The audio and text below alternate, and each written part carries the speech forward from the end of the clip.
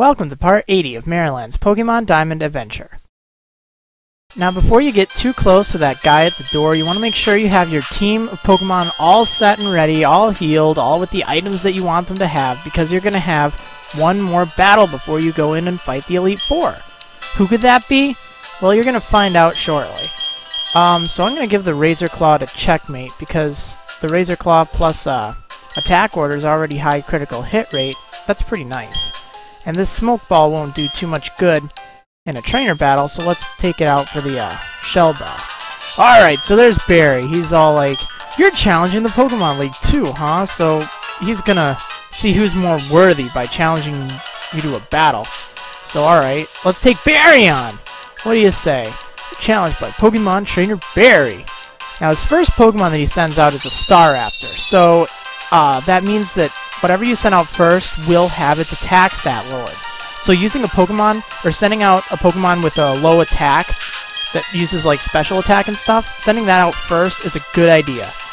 Now, I'm choosing Psych here because I have Hidden Power, and that's Electric, even though I guess Psychic would probably still be more effective. I'll save it for something else. Yeah, I probably just should have done that. Oh well. Now, Staraptor is kind of a pain because it has close combat. Now, fortunately, Psych is resistant, but it still did a pretty hefty chunk of damage. But it also weakens Staraptor's defense and special defense, so after it uses it, you know, that's good. Just make sure you don't send anything weak to fighting out against it. It has a lot of high damage attacks, too, so preferably something that can take a hit. Psych probably wasn't even a good choice, but oh well. It got the job done. Alright, so next up comes Barry's Heracross. Now actually the order that he sends out his Pokemon will really depend on who you have out at the time. So this Heracross is probably going to think it's going to Mega Horn me, which would definitely knock out Psych. I mean, you know, without a doubt. So I'm going to hit it with Psych, and it lives by like 1 hit point. Oh my goodness, this is ridiculous. Oh. Well, this Night Slash is going to be super effective, so Psych's gone. No problem. Now, the worst part about this is Barry's undoubtedly going to use something like a Hyper Potion or a Full Restore on Heracross. So that means all this damage I just did, that beautiful hit, is all for nothing. Oh, wow. Never mind. I guess Barry was feeling overly generous, or maybe he doesn't use Hyper Potions and stuff. Maybe he's not cheap like the rest of the trainers in the world. Barry, you know what? Maybe I just gained a whole lot more respect for you. A whole lot more. Alright, so putting that respect aside for a moment, he's sending out Empoleon. Now, I know what you're thinking, oh great, this thing's a water type, it's gonna really drench Marriland. Well, I've also got Close Combat, a really strong fighting type move. Empoleon's part's Steel. And since Steel's weak to fighting, and Close Combat's like really powerful anyway, oh wow, Empoleon's got a lot of defense or something. Well, either that or it could just be the level difference for that matter. I mean, I'm still only level 45. I can only do so much damage. The point is, it took out a big chunk of, man, that hurt. Whew. Okay, so Barry's giving me a little run for my money here. No worries. We'll give Astro a chance. Why? Because I've got Mud Bomb. And ground-type attacks are also very effective against Steel. So that's a good thing. Now that Aerial Ace was a pretty big mistake on Empoleon's part, but I guess, yeah, it was still a mistake. So Astro effectively handled that Empoleon.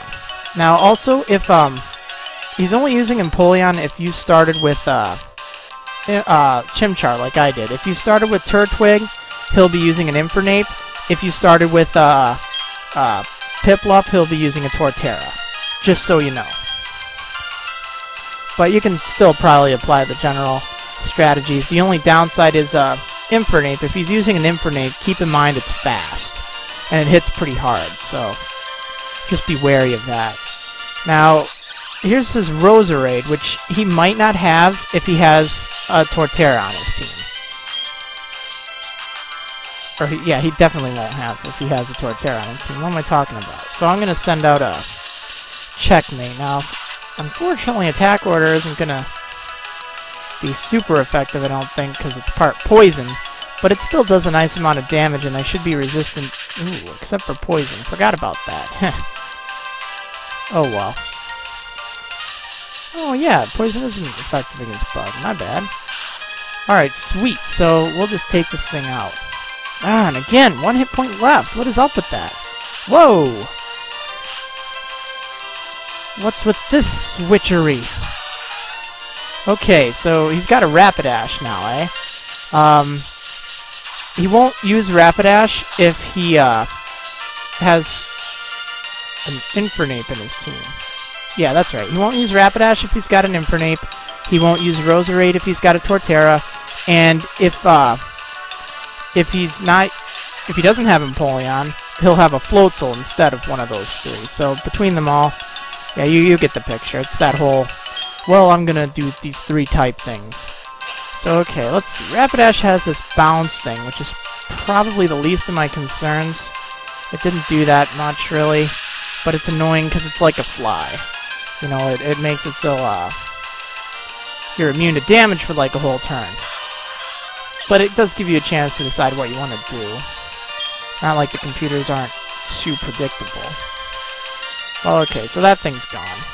Now this Roserade has like 1 hit point left if I recall correctly, so whatever I send out will get the free win on it. So we'll let Checkmate finish her job on this. Don't leave any victims. Alright, so I'll just hit it with I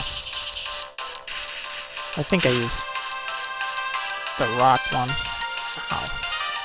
Oh no, I did decide to waste some PP on attack order, huh? Oh well, who cares? There's a Pokemon Center like right next door. Like just a few steps away from me, as a matter of fact. So the last Pokemon he's sending out for me, at least, is Snorlax. Now, he'll have Snorlax regardless of what he started with. And it has a lot of defense, and a lot of hit points, and a lot of attack, and it's, well, maybe not that much defense, but it's kind of bulky. Not to mention it's overly round. I have no reason to freak out. No reason at all, eh? Well, Gojira, give him a reason to freak out! Strength! Ugh. Grr. That didn't do too much. Ow! Ooh, man, this is gonna hurt. Didn't see that coming, that darn earthquake. What a pain!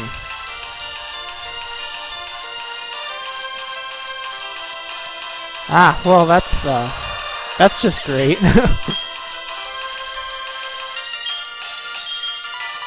Okay, so Checkmate, do your stuff.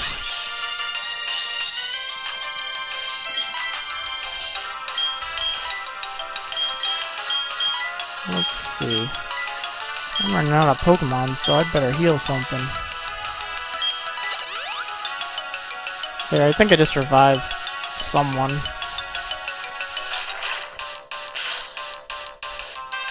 Probably Marriland.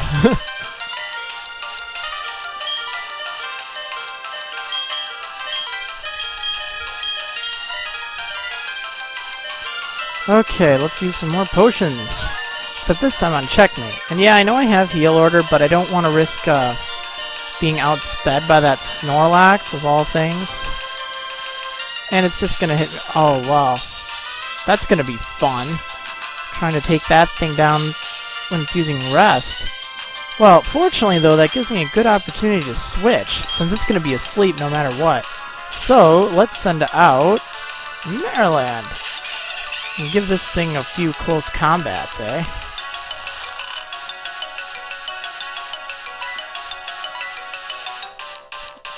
Or Brick Break.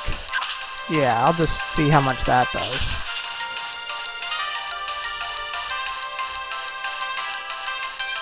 Okay, perfect.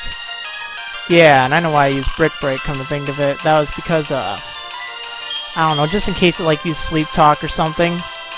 because I knew that close combat would do like almost double, so as long as Brick Break did enough, I'd be fine. And then I don't have that that stat down stuff to worry about. Okay, so that is Barry, and he's no longer a threat to us. And he loses. What just went down? My team still needs... Yeah, get out of there, buddy. Go away. Go away. You didn't do... You know, you're not ready for the Pokemon League if you lost to me. Okay, yeah, just keep telling yourself that, bud. Keep telling yourself that.